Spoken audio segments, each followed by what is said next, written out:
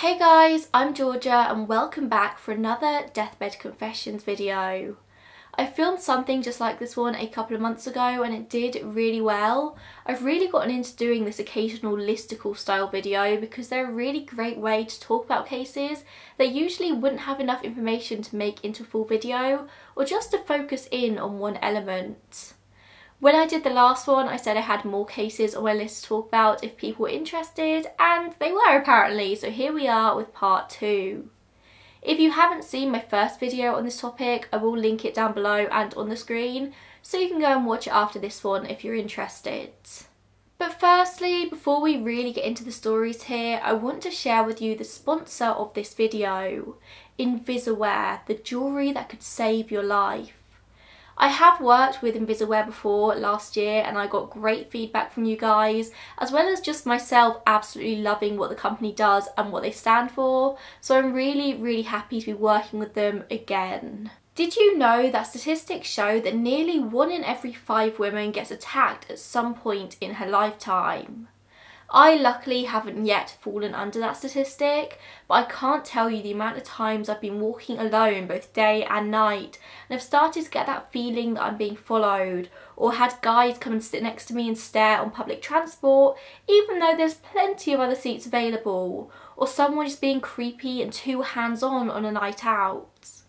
Horribly, I don't think any of those are unusual circumstances for any women and even some men to find themselves in, and I'm one of the lucky ones. It's never been anything worse than that. Even with smartphones and the technology we have nowadays, in a stressful situation when you're actually being attacked or feel like you're about to be, you're probably not going to have time to be able to call for help, and that's a problem that Invisawear is on a mission to fix.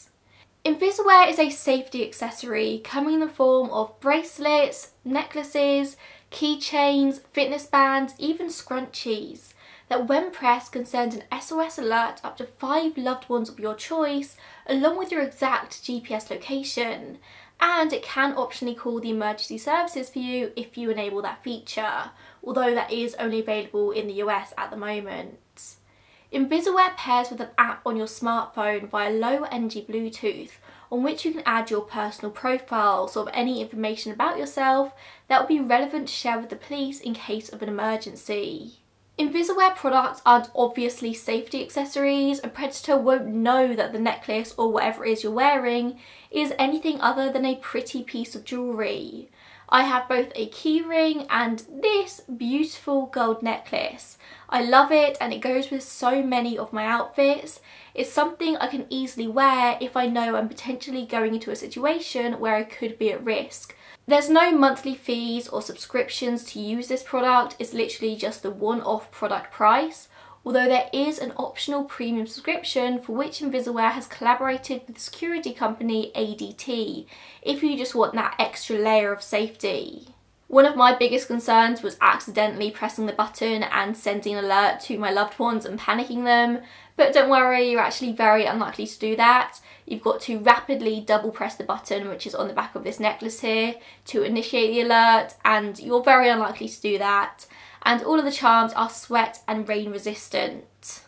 You don't need to remember to charge it. The battery is very long lasting. It lasts 1 to 2 years depending on usage, and the app will warn you when the battery is running low as well as sending reminders every so often just to check that everything is still in working order.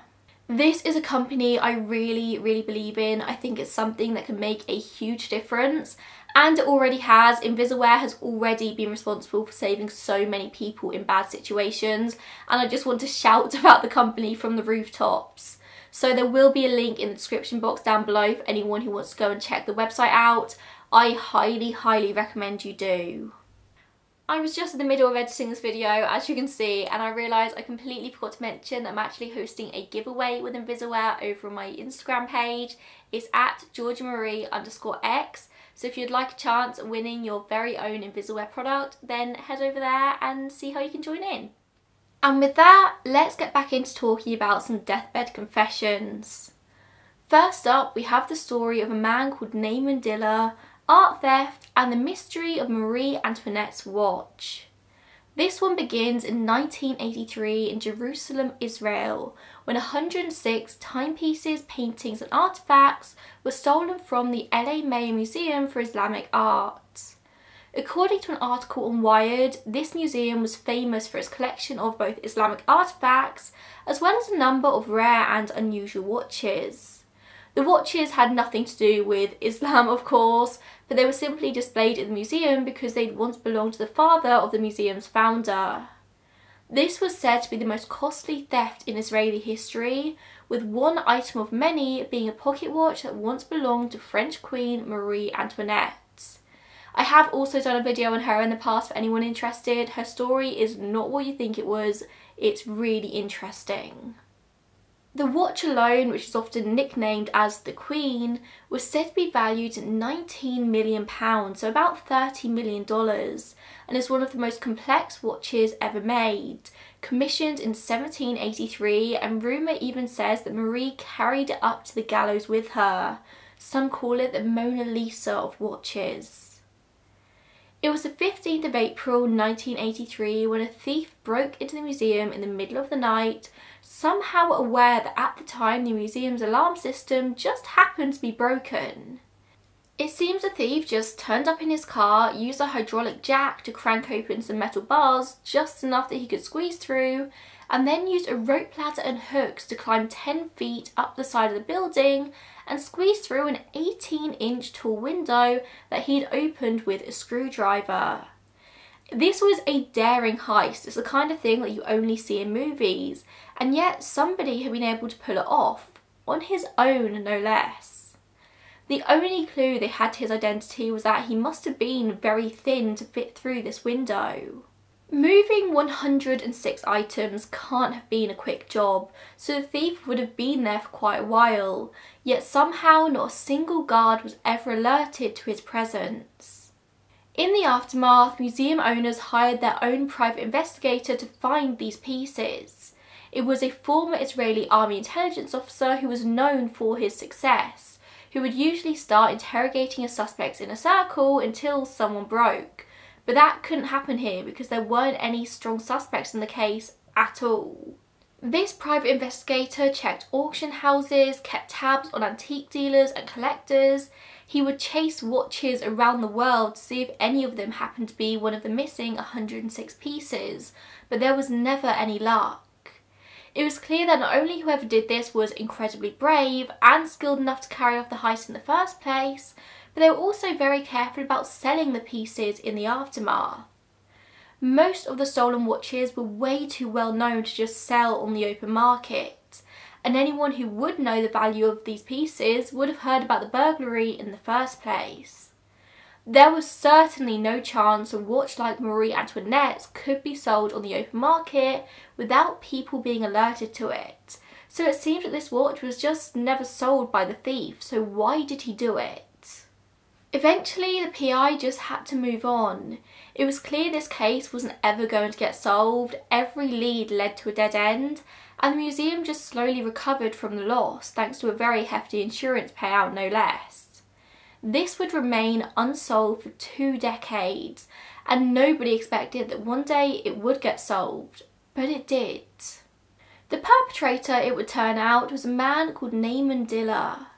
According to a couple of sources, he was actually a known criminal in Israel and was considered a suspect at the time of the theft.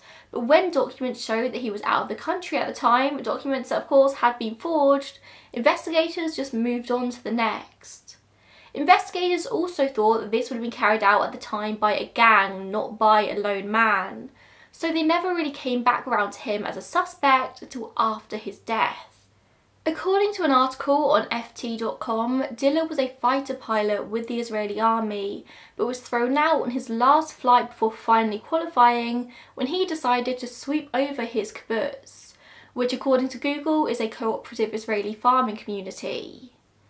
Diller was said to be a very talented and very intelligent man, but he funneled this skill wrongly into crime, and he committed a series of infamous thefts throughout the 60s and 70s. In 1970, Naaman Diller met a woman called Nili Shamrat. but they lost contact a couple of years later when he was sent to prison and she travelled to the US to study. At some point over the next few years, the two reunited. Diller, it seems, fled to Europe for a bit before returning to Israel, but ended up marrying Neely in Jerusalem in 2003 after being in a very long-term, long-distance relationship. He'd recently been diagnosed with cancer, it seems, so they wanted to make things official. Neely would return to the USA not long after the wedding to work. She was a Hebrew teacher in a Los Angeles school, but they kept in contact via phone. But Diller would end up dying of said cancer the very next year. The first and only big break in this case came around 2006, it seems, according to the Los Angeles Times, when the LA Mayor Museum informed investigators that it had just paid around $40,000 to an anonymous American woman to buy back 40 of the stolen items, including the Marie Antoinette piece. They'd been able to negotiate the sale down from $2 million to just $40,000, so to me it seems like somebody just wanted these pieces off their hands. Forensic experts were allowed to examine the clocks and watches, and detectives interviewed the lawyer who negotiated this sale, and this eventually led them to none other than Neely Shamrat, who was soon identified as being the widow of Naaman Diller. When they arrived at her house to question her, they found even more of the missing clocks and timepieces, and paper trails eventually led investigators to storage units and safety deposit boxes in France, the Netherlands and Israel, where they found even more of the pieces. Over all the years he had them, Diller hadn't been able to do much with any of the pieces. Although maybe that was by design. Meticulous notes by him were later found which showed that he wrote in depth about each component and mechanism of the watches, and he wrote this on whatever paper he could find, including toilet paper and old boxes, so he was clearly fascinated by them. If he really wanted the money, he could have easily taken the watches apart and sold them for pieces and made a good amount of money that way, but he never did. One of the investigators who broke this case would later say of Diller's crimes in Israel as a whole, he was a legendary robber. He was very different, very intelligent, and had a unique style. We were all disappointed that we didn't have the chance to sit and talk to him and investigate him. We feel like we missed out on that. Diller always managed to stay one step ahead of law enforcement, and he was kind of in a way admired by them. The techniques he used in his crimes was something that they just never seen before, and it was clear that he just loved the thrill of the heist rather than any money he could make from them. Soon the mystery completely unravelled. After 3 days of questioning, Neely admitted that her husband had told her his secret on his deathbed, that he'd been the one responsible for the infamous museum burglary. As I mentioned, it seems he died of cancer, so he probably knew that he was ill/dying for quite a while and decided it was time to share some secrets. Sources differ as to when he exactly told his wife, whether it was a year before or literally on his deathbed, but not long before his death, Neely came to visit her husband one last time, and together they put some of the stolen pieces in a safety deposit box. Although sources are a bit iffy, it seems investigators may have later found some pieces in the house and some in the safety deposit box, or maybe they were all in the box. It's a little bit funny. But after her husband's death, Neely attempted to sell the pieces back to the museum anonymously. Perhaps she felt like they needed to be back where they belonged, perhaps she saw it as a way to get them off her conscience, but chances are, had she not done anything, investigators never would have found the pieces until way after her death. But of course what she did was criminal in itself, and she was actually eventually convicted and sentenced to 5 years probation and 300 hours of community service for her part in the sale. She lost her teaching job in the USA as a result, and she essentially got punished for her husband's crimes, who evaded everything with his death. Would it have simply been kinder for him to just never tell his wife what he'd done? To just hide away the collection himself? She could have declared innocent if anyone ever came to ask, if they ever even did. Her lawyer describes Neely as a misguided victim.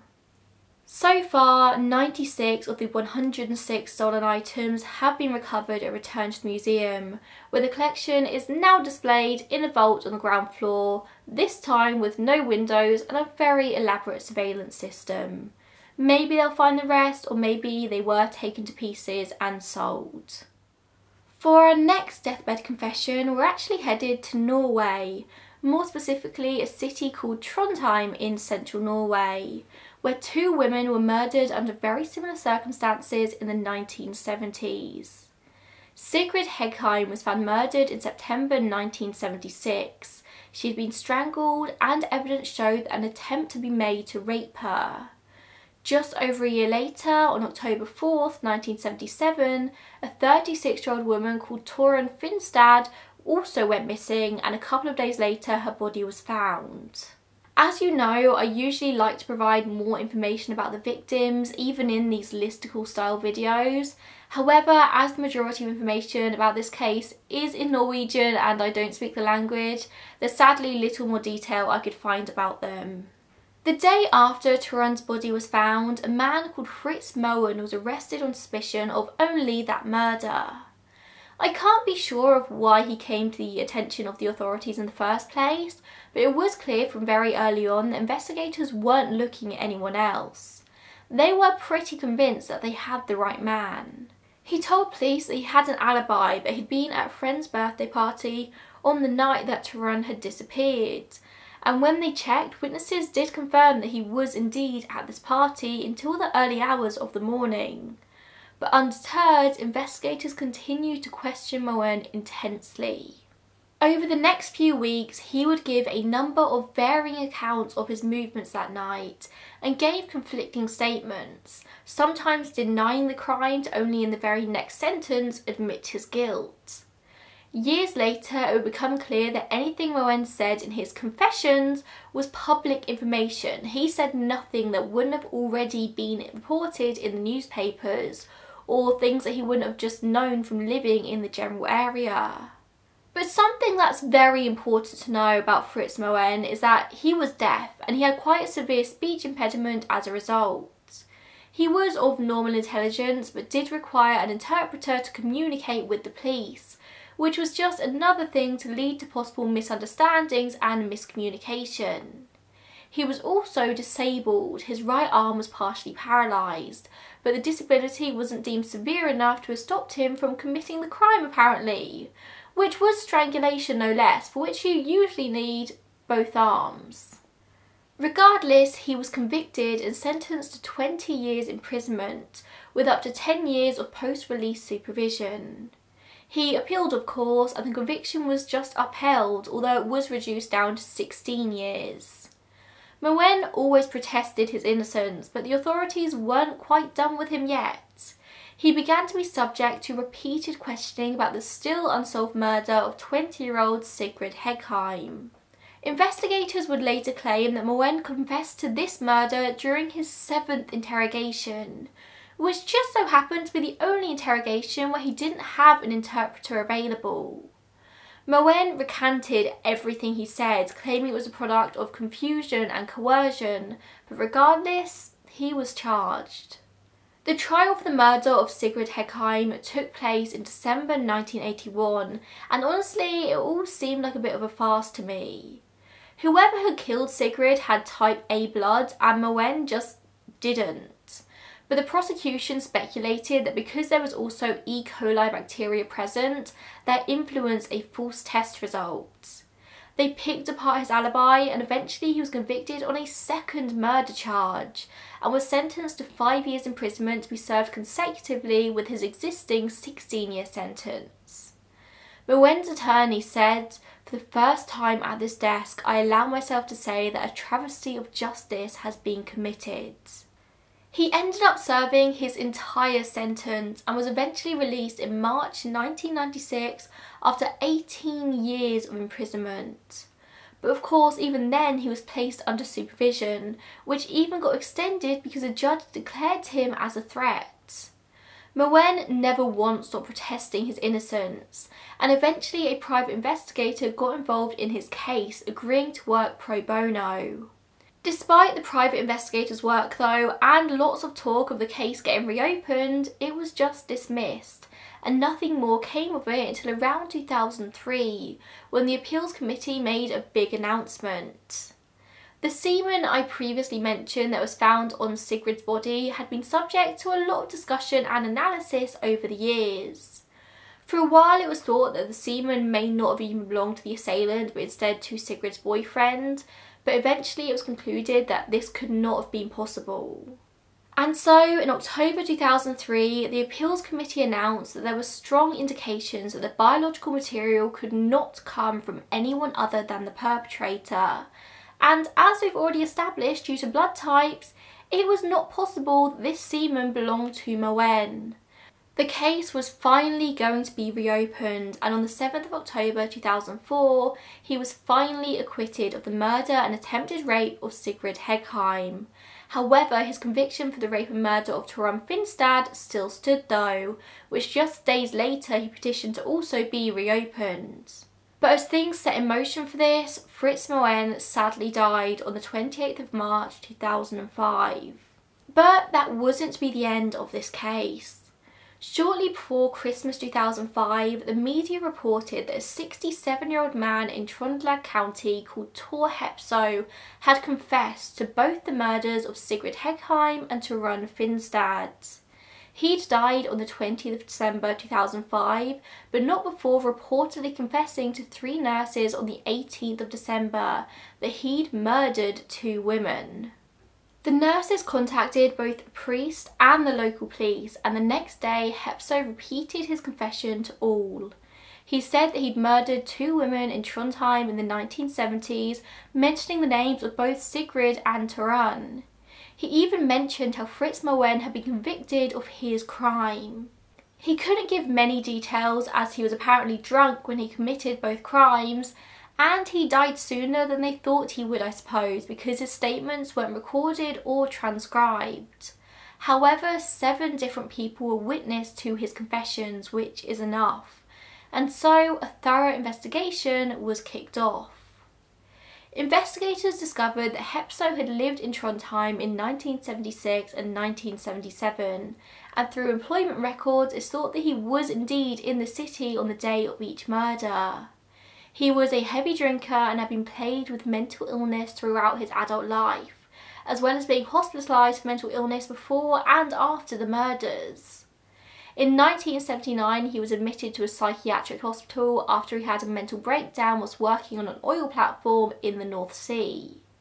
In the 80s, it was reported by a girlfriend to the police that he was an extremely violent man, even attempting to strangle her on several occasions, as well as sexually assaulting her. She said he'd even threatened to kill her. The more investigators learned about this man's past, the more it made sense that he really could have been the one to commit these murders. As this was going on, Naaman's appeal was still going through the motions. Despite his death, things like this don't just stop, and his family were determined to see it through to the end.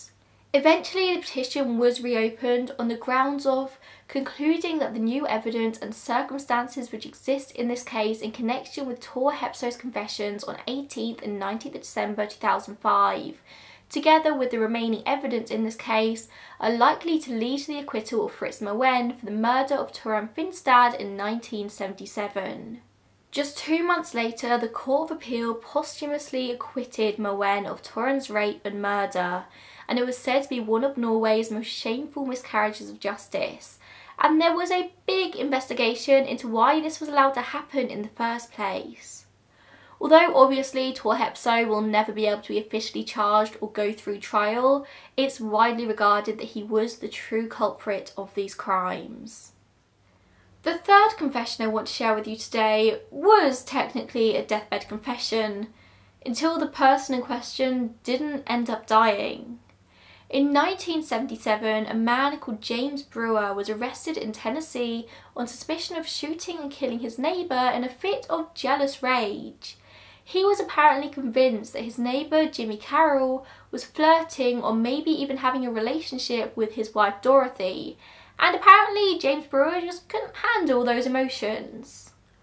Records from the time state that at 4 p.m. on the 27th of April 1977, Jimmy Carroll was shot twice by James Brewer, once in the abdomen and once below the left shoulder with a handgun. And then Brewer just drove off, leaving Jimmy bleeding to death outside of a petrol station. Jimmy tried to walk back into the shop for help, but he fell and died at the scene. Dorothy was apparently in the car with Brewer at the time of the shooting. There had long been rumours going around that Brewer had wanted to kill Jimmy, but Jimmy apparently never took the threat seriously until it had already happened. He was a divorced father of twin 5-year-old boys who never got to know their dad. As I said, Brewer was arrested for this crime at the time, but was released on bail at $7,000 as he was thought to be a respectable member of the community. Turns out he wasn't, and him and his wife soon flee the town to start a whole new life together, even giving themselves new names. They became Michael and Dorothy Anderson. It was pretty easy to change your name and get a new social security number in 1977, as it turns out. According to the Daily Record, they first headed to Nashville, then Texas, and then eventually settled down in Shawnee, Oklahoma. Once in Oklahoma, they lived law-abiding lives. They became active members of the local church where Dorothy, or Dottie as she was sometimes known, even established her own Bible study group. She was a homemaker whilst Brewer worked in a local manufacturing plant until around 2006 it seems. They had a daughter, they became grandparents, and nobody ever thought this lovely couple could have ever been involved in anything untoward. The landlord testified that they paid their monthly rent like clockwork, and they were a fine family. That was until 2009 when James/Michael had a serious stroke. He was dying and had to confess to the murder, which had clearly been weighing on his mind for the past 32 years. Reports say that Dorothy called the police whilst her husband was in his hospital bed, who soon came to his bedside. Police detective Tony Grasso later said to the Oklahoman that he wanted to cleanse his soul because he thought he was going to the great beyond. As James was interviewed at his hospital bed, Dorothy attempted to translate as the stroke had given him some trouble communicating. He slurred his words and couldn't quite grasp what he was trying to say. So part way through the confession, it was decided that they needed an attorney present. Brewer said enough at his deathbed for the officer to get the grasp of what he was trying to say, but he stopped short of actually saying the words, "I killed Jimmy Carroll." So the officer photographed and fingerprinted Brewer before contacting the relevant authorities in Tennessee. James Brewer just wanted to clear his conscience before his death. I don't think he expected that he would actually survive the ordeal, having already suffered another stroke 3 years beforehand. But he does recover, or at least recovers enough to leave hospital. He ends up selling all of the family's belongings in a garage sale in Shawnee before surrendering to authorities in his former hometown of Hohenwald in Tennessee. And he appeared in court the following Monday with the same lawyer he'd had almost 32 years before. Not making the same mistake as last time, he was held in lieu of bail until a hearing decided on a $150,000 bond, which was likely too expensive for his family to afford. At the time though, Brewer was still pretty ill and he was being held in the county jail, where obviously medical care couldn't have been that great. He was still being fed through a feeding tube. Despite this, there were actually rumours that the prosecution was seeking the death penalty for him. In January 2010, Dorothy was also charged with being an accessory to murder after the fact for the crime of leaving Tennessee. She was originally charged back in 1977 as well, I assume for being at the scene and being complicit, but a grand jury failed to indict her at the time.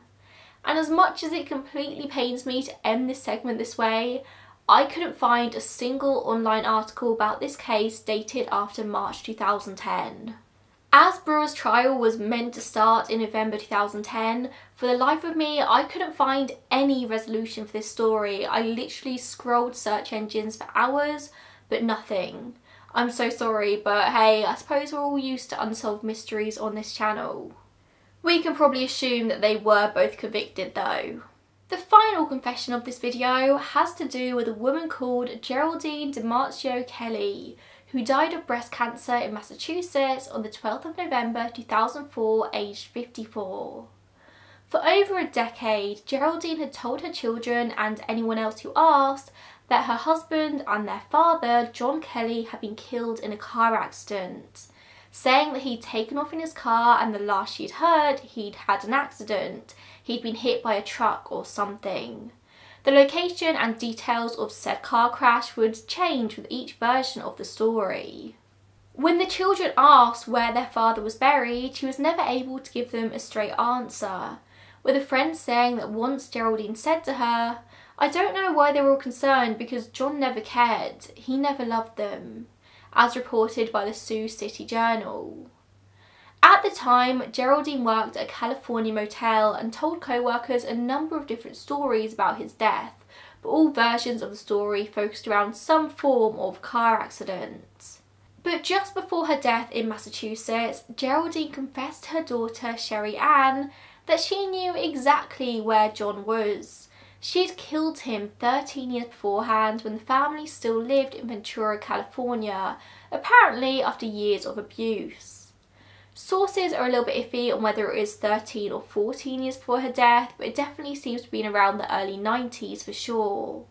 The motivation behind Geraldine finally confessing to her daughter aren't entirely clear.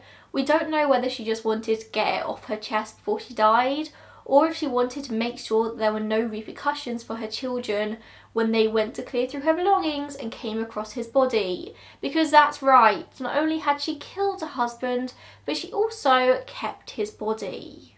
Following the confession of the murder and her mother's death, Sherry Ann contacted the authorities, who started to investigate the case. I honestly wasn't too sure if Geraldine just confessed to the murder or to the fact that she still actually had his body, but I will assume the latter because it wasn't long until police had a warrant to search Geraldine's home and her lot at Planet Self-Storage in Somerville, Massachusetts. There, investigators found a freezer sealed with duct tape and inside a decomposed corpse. Obviously, they were unable to identify the corpse as John Kelley just by sight, but the coroner was able to identify the body based on his size. He was 5'6" and 135 pounds and had 3 pretty distinctive tattoos. John Kelley hadn't been killed by a car accident, but with a single gunshot wound to the back of his head for being unceremoniously thrown in the freezer by his wife. Perhaps the most shocking part of this story is that, as we've already covered, John was killed when he lived in California, but the body was discovered the other side of the country in Massachusetts. When Geraldine moved, she also moved the body and no one ever noticed a thing. She had paid a company called Allied Van Lines to move her belongings across the country, and the driver would later recall moving a freezer sealed with duct tape in late October 1998. He said he didn't notice anything unusual nor detect any smell from the freezer, so he had no reason to suspect anything untoward. Shockingly, the freezer was still in its cardboard box when it was found. It had never been plugged in and the corpse wasn't frozen as you would expect. The authorities actually described the corpse as essentially mummified. They soon found the gun in question in Geraldine's apartment. Her husband had been killed with a .38 caliber bullet and the gun matched that. There didn't seem to be any financial motive behind this murder. There was no insurance payout as far as the authorities could find, no money claimed, so that wasn't the motive here. You're probably wondering how people didn't ask more questions when John just disappeared one day, but it seems that a lot of answers can be found in the family dynamics here. The main reason it seems that no one really questioned where John went is that the couple were actually originally from Somerville, Massachusetts, where Geraldine would later die. At a family wedding in 1981, a fight broke out and John's brother-in-law was fatally injured. John and 3 other men were charged for the fight with assault and battery, although never on any murder charges, although John wasn't going to stick around to find out. John and Geraldine were now married high school sweethearts and they decided they needed to flee the state, and so they head to California. But the two would not have a happy marriage. John Kelley was said to be a quiet man who at one point was in the army. In Somerville, he'd owned a auto repair shop, and he was at some point a foreman at a steel manufacturing plant. And after the move to California, he worked as a handyman / repairman at the same motel Geraldine worked at. They both actually lived in an apartment at the motel. It was just this $50 a night motel beside the freeway in Ventura, north of Los Angeles. John was described as quiet until he drank, at which point he would become very violent, hence the fight at the wedding in the first place. After that point in his life, he started to become very secretive, and although no one outside of the family ever knew of any domestic violence between John and Geraldine, it doesn't seem that people were all that shocked by the possibility. By the late 80s, the couple actually estranged from their children, and the children would later say that the violence between the two of them was the main reason why they distanced themselves, hence why they never really asked too many questions about their father's whereabouts. And obviously John was also estranged from his family after the wedding fight, so they also never really asked. It also seems that in 1989, John was convicted of driving under the influence of alcohol or drugs, so the idea that he'd get in a car crash wasn't all that crazy.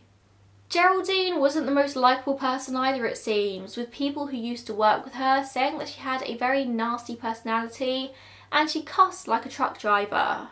I don't think swearing necessarily makes somebody a bad person, but Geraldine just didn't seem like she was very well liked in general.